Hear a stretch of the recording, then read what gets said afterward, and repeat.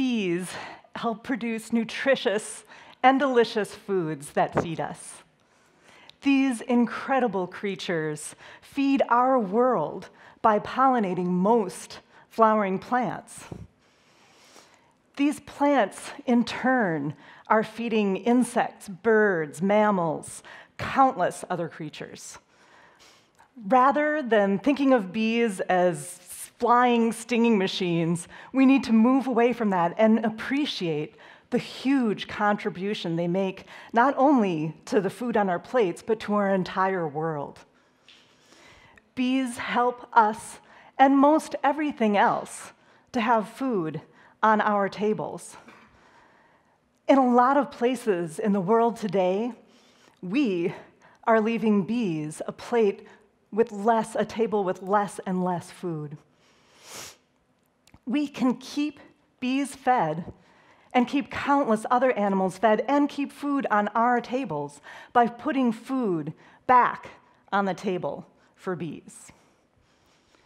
Colleagues and I have been studying bees in North Dakota, in the northern Great Plains, to figure out how they're doing in farmlands and how to support them.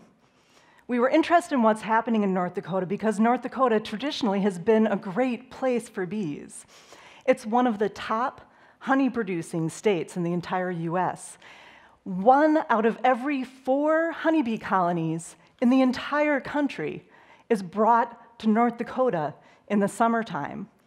This is over 600,000 colonies, and each of these colonies has tens of thousands of bees. Honeybees are brought by beekeepers to North Dakota not only to produce honey, but also so their colonies can grow strong, because these colonies are then brought by beekeepers across the rest of the country to pollinate crops that help put food on our tables. North Dakota has also been a great place for other bees. The honeybee, while well known by many, is just one of 20,000 different kinds of bees in the world. And North Dakota has been home to over 300 different kinds of bees. These bees aren't managed by people. They're out there living in the wild. They are also very important pollinators of crops and wildflowers. All of these bees, honeybees and wild bees, need food to eat. And all bees get their food from flowers. Wild bees also need a place to live. They all make nests, some in the ground, some are in plant stems. A lot of them are needing areas that are safe from disturbances like mowing or tilling. A lot has changed in the landscape in North Dakota over the last 200 years. Before European settlers were here, it was mostly prairie, which was dominated by native grasses and flowers. The indigenous people here did practice agriculture, but it was on a fairly small scale. There were still many flowers and many places for bees to make nests. Basically, most of North Dakota was great bee habitat. 100 years ago, European settlers had already converted most of that prairie into farmland. 63% of North Dakota was already farmland 100 years ago. A diverse range of crops was grown in these farmlands, many of which were providing food for bees. There were few pesticides being used on these crops. Things were basically still pretty good for bees. The European settlers also brought honeybees with them. Before this time, there were not any honeybees here. Honeybees are not native to North America. The beekeepers 100 years ago were focused mostly on honey production. They weren't bringing their colonies all across the country for pollination. They had smaller local operations. We know something about the wild bees that were here 100 years ago, thanks to the work of O.A. Stevens. O.A. Stevens was a botanist and a bee researcher that was based at North Dakota State University. And he found many different species of bees in North Dakota. An important thing about the collections that he found here for bees is that there were even numbers between the different species of bees. There was no one kind of bee that was dominating the community. You may have heard biologists talking about the importance of biodiversity. When we're talking about diversity, we're talking about that evenness among the species that indicates a stable community. So these diverse communities are telling us that it's a healthier community. One common bee 100 years ago was the yellow-banded bumblebee. This bumblebee and other species of bumblebees are becoming a cause for concern as populations have dropped over recent decades. Bee collections like that of O.A. Stevens are our only window to the past to know what things were like for bees. His collection is currently housed at the American Museum of Natural History in New York City. It's thanks to the important work that this museum has done, and also the scientists there, that have ensured that these specimens are properly identified and databased, that give us this information, this window to the past to even know what things were like then, so we can see how things have changed. We know that the farmland has changed a lot over the last 100 years in North Dakota. For one thing, there is a lot more of it. Over 90% of the land in North Dakota is now farmland. Bee food is becoming more scarce, and pesticide use is becoming more frequent. Driven by price increases due to their use as biofuels, there's been a dramatic increase in the amount of corn and soy that are being grown in this state. Neither soy nor corn provide bees with much food. Things are getting harder for bees. We can see this clearly in what's happening with honeybees. Honeybees are having increased health problems. We know that these problems are due to a combination of different factors. There's interactions between pathogens, parasites, pesticides, and poor nutrition. It's harder for beekeepers to keep honeybee colonies alive from one year to the next. Honeybees are different than other bees in that they're managed, kind of like livestock. So although we are losing honeybee colonies, beekeepers can breed them and create more colonies to replace them. You don't need to worry about the honeybee going extinct. But these current losses are not economically sustainable for the beekeepers. We need these beekeepers to be able to stay in business and have enough colonies to bring around to pollinate the crops that we need. Things are getting hard for wild bees, too. We know they're affected by some of the same factors as the honeybees. But for most places, we don't really know what's going on with all these wild bees.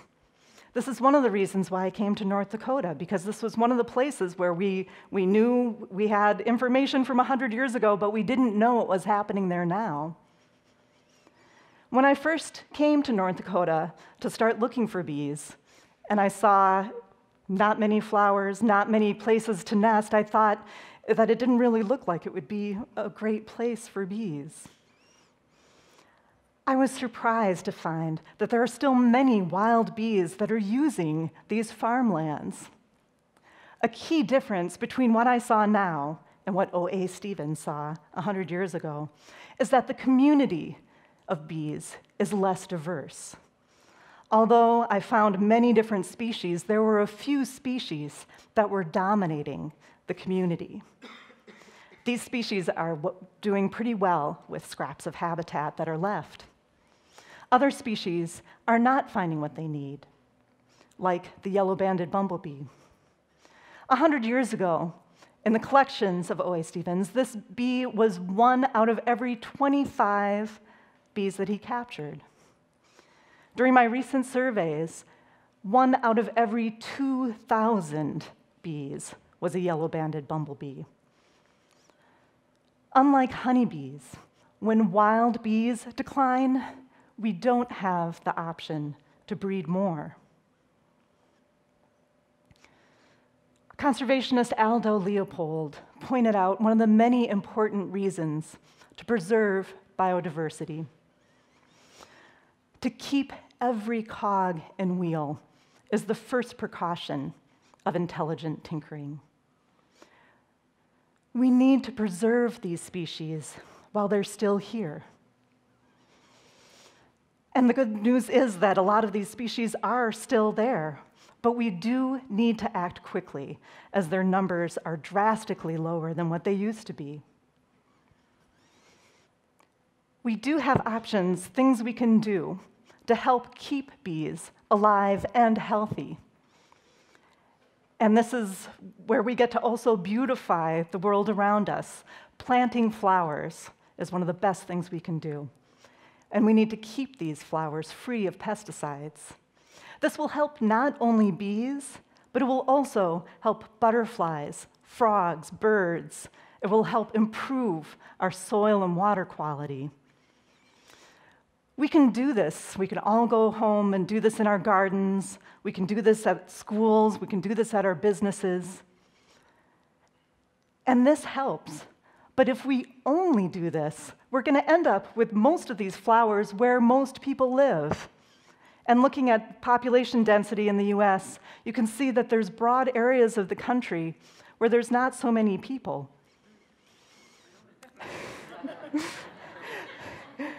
To make a bigger impact, we need to also be thinking about putting these flowers where bees need them. And in our farmlands across the country, these bees are looking at less and less available foods. I'm a bee scientist, and in case you haven't been able to tell, I'm very passionate about what I do. Talking with farmers, I know that they're very passionate about what they do, and they know the value of sustainability. They also need to make decisions that are based on economics. They already have so much risk in their businesses. We can't ask them to add more risk to their business plans. Avoiding risk from pest damage is one of the reasons why pesticide use has become so much more common. Farmers need tools to reduce pesticide use. And we do have these that we can share more. There are pest monitoring tools. They can have more sustainable choices from agricultural companies. And importantly, have more connections to scientifically based management decisions. The best solutions for helping bees in our farmlands are going to be to find ways that we can support both the farmers and the bees. My colleagues and I found some things that were in the landscapes in North Dakota that are already supporting bees, and these are things that are already there in the farmland. There are some crops that can feed bees. Some of the common ones are canola, sunflower, and alfalfa. There's also new research that's looking at biofuel crops that can also provide forage for bees, possibly providing alternatives to soy and corn. There are set-aside programs, like the Conservation Reserve Program. These programs economically compensate farmers for setting aside habitat for wildlife. And some of these programs are focused specifically on setting this habitat aside to create food for pollinators. Trees can make a big difference. They're not all that common in North Dakota. Having rows of trees between the fields can help provide nesting for wild bees.